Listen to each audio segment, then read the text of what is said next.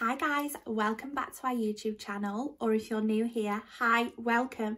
Thank you so much for clicking on this video. Today, me and Emily are doing the quickfire assumptions. We've seen this absolutely everywhere and we thought that we would get involved. So if you want to find out some of the assumptions that have been made about us, then just keep on watching. Hi guys, we're back again. So our video today is us doing assumptions of what you've sent us in on Instagram.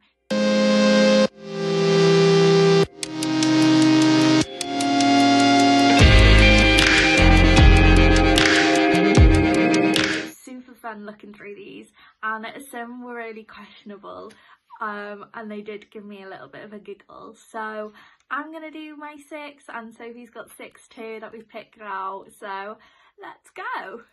So I've got them all written down here and ready to go through them.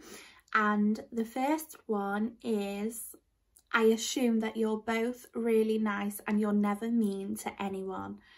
Okay, so generally we're both really lovely people. Obviously we're not nasty at all, but I think this goes for everybody. You reap what you sow. If you're nice to someone, they'll be nice back to you. If they're mean, then you've got a right to be mean back to them. So I don't take that as what you will. I don't think that we're mean people, but we are definitely nice people.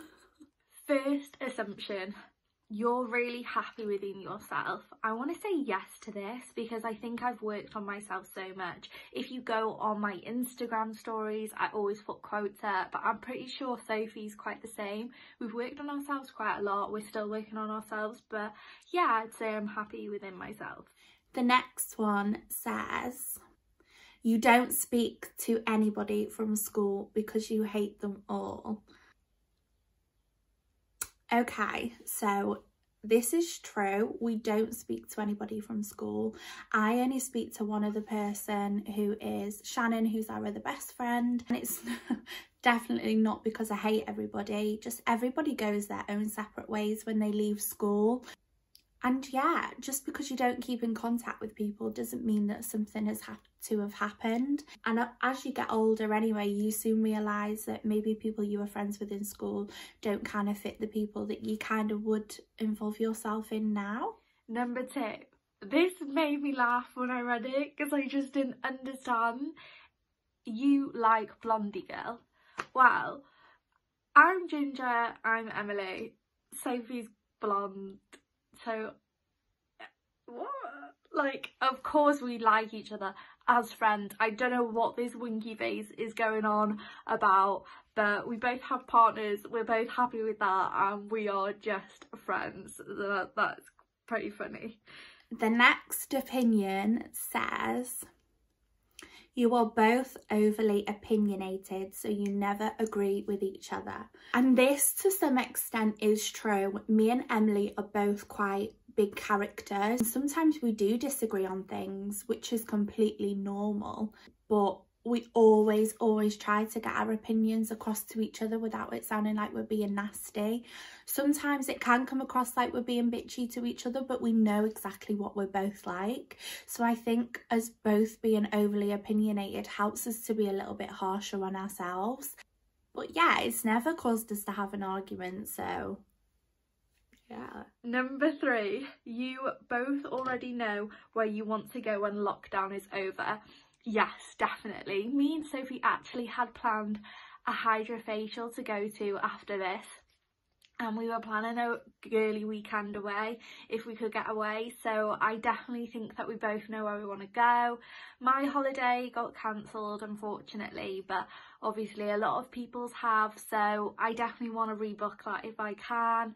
And yeah, so our first stop is going to be the salon for a facial. Some of these that I'm reading are they're just crazy.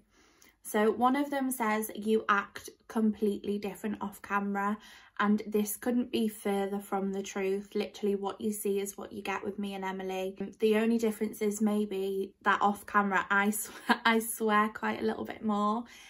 Obviously I don't like to swear on camera because it's really not a nice habit to have. But yeah, we don't act different at all. I think the only time I would have said that we acted maybe a little bit different was when we started our YouTube, when we were probably a little bit more nervous and we kind of didn't know how to act. But I think the more times that you're sat in front of the camera, it gets a lot easier and you kind of feel a little bit more comfortable. Number 4, you'd both do anything for each other. I think this is 100% true. I feel like this has been tested through and through. We've probably been friends now. It's probably been a really long time. It must be more than 10 years. 100%. But yeah, we definitely would do anything for each other. We're always there at a drop of a hat. And like, I feel like we don't even have to remind each other that. So it's a pretty good friendship. The next one says you're both completely jealous of each other. Like, no, not at all. There's nothing for either of us to be jealous about. I'm definitely not jealous of Emily, and there's nothing for Emily to be jealous of me. We're best friends, we share everything together. I only want to see Emily do well, and likewise with her with me. So the fact that things like this are assumed between two best friends, like, it just completely like makes me wonder like who people have got as their best friend. You are both only friends to do YouTube. Like, what? We were both friends before YouTube, well and truly, before we started. So this makes me howl, but I don't think we could sit next to each other and spend so much time together to film for YouTube if we weren't friends. I just keep thinking how many hours we'd have to spend filming together, and then we'd also have to be in contact all the time for editing and sorting out our videos, and then if we wanted to act like friends, we'd have to do stuff outside YouTube. That would be a lot of effort and a lot of hours to spend with someone that you didn't want to be friends with. But I think you'd be able to tell on screen. It just wouldn't mesh our videos, and I don't think they'd be as fun. But no, we are definitely not only friends just for YouTube. And the last one that I have says, one of you is bossier than the other. No, we're both very bossy people. Like I said before, we're both very big, strong characters, but I wouldn't say we're bossy. I think we just know exactly what we want. So it does help sometimes, like, I may say something that comes across as though I'm being a little bit bossy, but Emily completely understands that, and it's exactly the same backwards. If Emily says something, or if we say something, oh my god, I didn't mean for it to sound like that, we don't have to apologise to each other because we know that the way that we've said it. But I suppose if people didn't know us and they saw maybe one of our conversations, and someone might say that we are bossy, but we're definitely not. Final one is you're both super stylish. This is super cute, and thank you for whoever sent this through. I think we both try styles that we can. We give it a go. Trends that come out, we're always like sending them to each other, like, what do you think? Do you think this would work? How do you feel about this? Like, do you think I could pull this off? Could I do it a different way? I think a lot of the time is how you vision the style. When a trend comes out, it's so easy to just copy what someone else has done, and or how they've worn the piece, how they've styled something. And I think you've got to think that that doesn't work for everyone. So I think it's giving your take on that trend, and I think that's what we try to do the most, is just put our spin on everything that we love.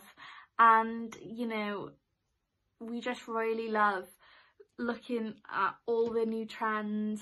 We love looking at even classics, and it's just fashion and style is just so fun, and I think style can really be your identity. And yeah, that's really sweet of you, thank you. So yeah, if I had to say if we were stylish, I think we are, dare I say it? But yeah, we do try. So I really do hope you enjoyed this assumptions video. It was so interesting to see what kind of things people want to know. Thank you for watching our video. I hope you enjoyed these juicy assumptions. If you want us to do another one, watch out on our Instagram stories. We're always putting polls up, we're always putting questions up, put anything through there. We love speaking to all of you guys. thank you so much for 200 subscribers. So our next goal is now 250, so make sure you subscribe, comment. We always love to see what you think. But yeah, so we will see you very soon for another video. Bye!